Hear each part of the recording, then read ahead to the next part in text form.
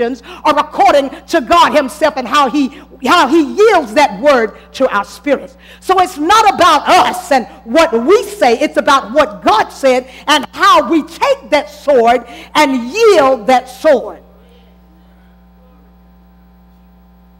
And then 3, it's born in God. So it doesn't make much sense, because when you get into philosophical means, sometimes it sounds confusing.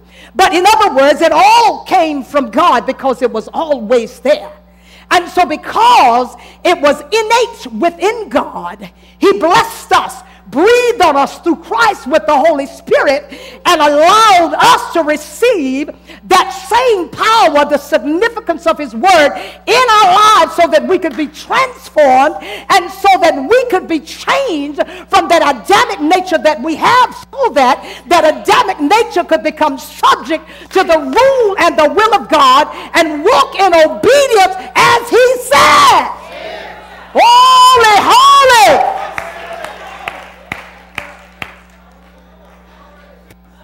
It's my word. Remember, the prophet said, who hath believed our report?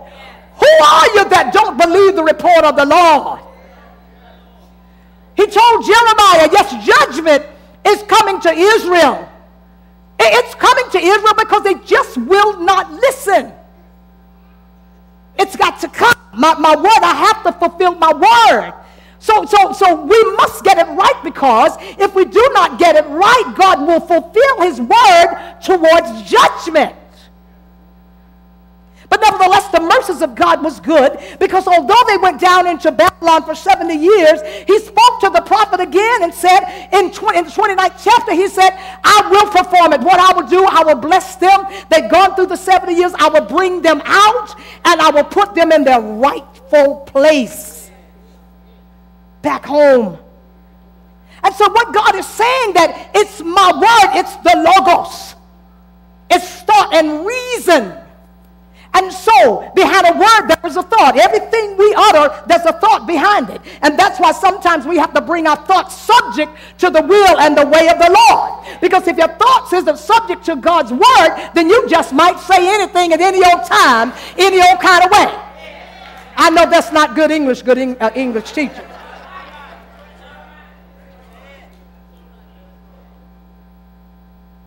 And so that's why it's so important for us to understand that the word of the Lord is for sure. Not only that, the word of the Lord is pure, it's righteous, and it's right. And so it's not up for us to take the word and turn it and contaminate. Because that's what some did. They made it to suit their own situation. And he said, my word, it's my word. He kept saying, and he keeps saying it, it's my word. It's my word. And so are we going to trust his word, or are we going to rely upon his word to do what he said he would do? Because he will do it. He will do it. He will do it, trustee. Yes, he will. And so he says, out of Jeremiah, I have several scriptures, and let me just read them right quick, because I feel like I'm drunk in the spirit, y'all. I feel like I've had a drink. Yeah. I know what drinking is all about. I've had a drink before when I wasn't saved. Yeah, I know. Somebody said, Pastor Jackson, you have? Yes, I did. When I didn't know the Lord. And it made me feel real woozy. But now I'm drunk with a new wine. I'm drunk with a new wine. This wine won't make me become an alcoholic. Yeah, God. This wine won't hurt me. No, it won't hurt me. It won't hurt me. It won't hurt me. Let me just quickly tell you what the word said, right quick, and then we're going to go farther. Hallelujah. Urabashansa. Hallelujah. That's why I tried to purpose it to. Listen. Isaiah 40:8. The Bible says, the grass withereth, the flower fadeth, but the word of our God shall stand forever. Matthew 24:35 says, heaven and earth shall pass away, but my word shall not pass away. Mark said the same thing in the Gospels. Heaven and earth shall pass away, but my words shall not pass away. Luke says the same thing, 21:33. Heaven and earth shall pass away, but my words shall not pass away. 2 Samuel 22:31 says, as for God, his way is perfect. The word of the Lord is tried. He is a buckler to all of them that trust in him. Psalms 12:6 says, the word of the Lord, words of the Lord are pure words, as silver tried in the furnace of the earth, and purified 7 times. Psalms 18:30 says, as for God, this way is perfect. The word of the Lord is tried. He is our buckler, and I think I repeated that before. In Psalms 33:4, for the word of the Lord is right, and all his works are done in truth. Psalms 119:89 says, forever, O Lord, thy word is settled in heaven. Proverbs 35:6 says, every word of God is pure. He is a shield and unto them that put their trust in him. And thou not unto his words, lest he reprove thee, and thou be found a liar. And there are many more scriptures. So I say to you today, God keeps saying, it's my word, and don't you play with my words. Don't you fool around with my words. If I said it, I meant it. And when I mean something, it comes to pass. And so I say to all of us, as we're sitting here in the sanctuary today, whether you're members, visitors, or you just stop by to say hello, it is the Lord's word, the Logos. It was his reasoning. It was his reasoning that worked out the plan of salvation for you and I. It was his thought that he had in mind that we would be saved and not face eternal damnation. It was in the mind of God that you and I could receive salvation. It was in the thought and the mind of God. I'm so glad that he thought about me, Sister Courts.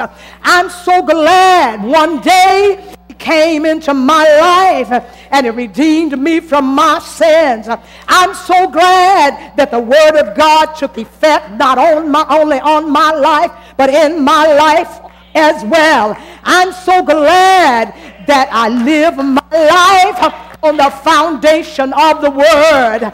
I live my life on the foundation of God's word, for his word is right. I don't care what nobody say. I don't care what philosophers say. I don't care what other theologians might say.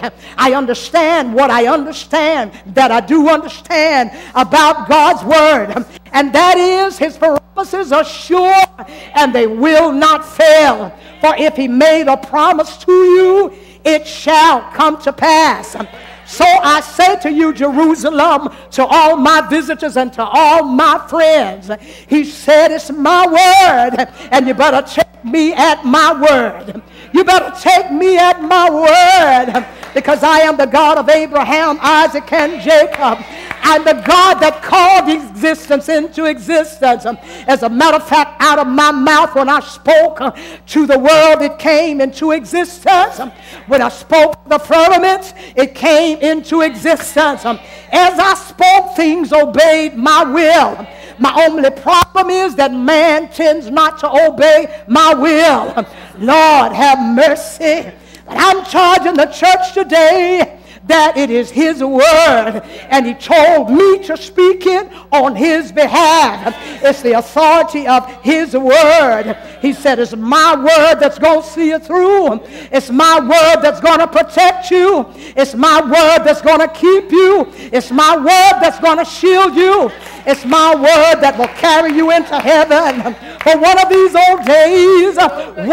old days, by the authority of the word, when the Lord said, the trumpet shall sound, and those that are dead in Christ shall rise And those that remain shall hear that loud call. Come on up. Come on up. God said, it's my word. It's my word. Take him serious.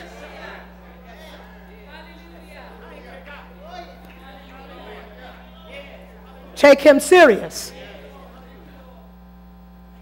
Take him at his word. And I'm probably going to be talking about his word because we don't take his word serious. No, we don't. I know we don't. Because, see, his word evidences itself. And so the proof of what he says comes out of his word. See, we're not going to make God a liar. See, we're liars. We're not going to make God a liar. And so every time we do our own little thing and what we want to do out of the will of God, then, you know, it seems as if others are saying, no, God is not a liar. He's not a man that he shall lie. Not only that, the Son of Man that he should repent. And so his word is going to be right. And so when we start learning how to speak his word and meaning it, Deacon Hooper, and acting on it,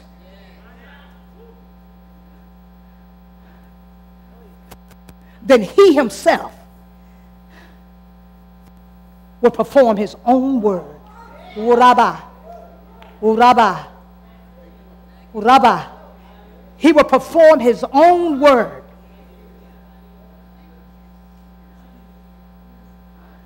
So let me just use an illustration and I'm going to take my seat. I'm going to have the announcements. I'm going to let you out early. It's hot. For instance, let me just use an illustration, okay? If you say that God is your healer, how can you back that up in Scripture? How can you back it up in Scripture? Now, you've made the declaration, but how do you know that? Because you already have a foundation that has given you that blessed assurance that he's a healer. So how do you authenticate that?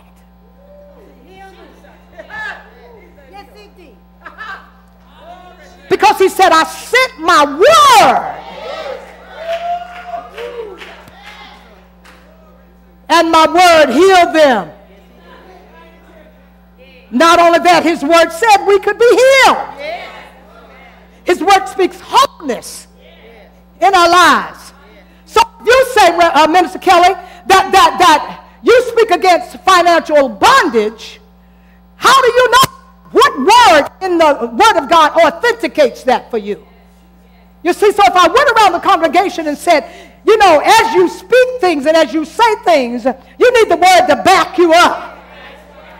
You need the word to back you up. And so when you declare it, you already have a backup. You already have a backup. So when you declare it,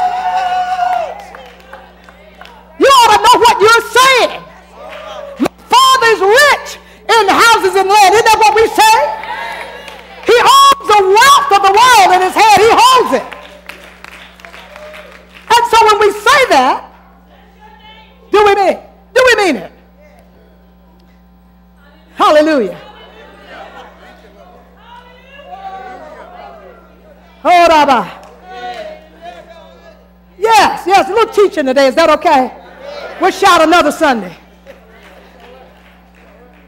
But the word, you already have the word to back you up. How do I know that our children are going to be saved and come off of drugs and alcohol and all that? What did the word say about your seed? What did he say about our children? What did he say? The word's already backing you up. You just got to speak it. That's what you got to do. No more time for weakness and mamby-pamby Christians and crybabies. Time to gird up. Use the word. Use the word.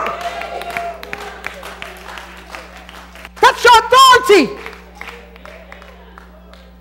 What do we say? Let's you okay. You got enemies? What did the word say? No weapon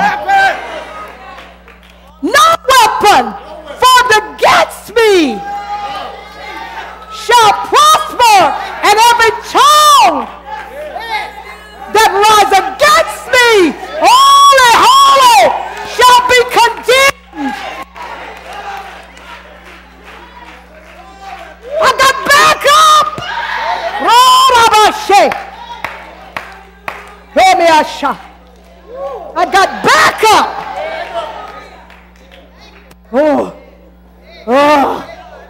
My word, my word, my word.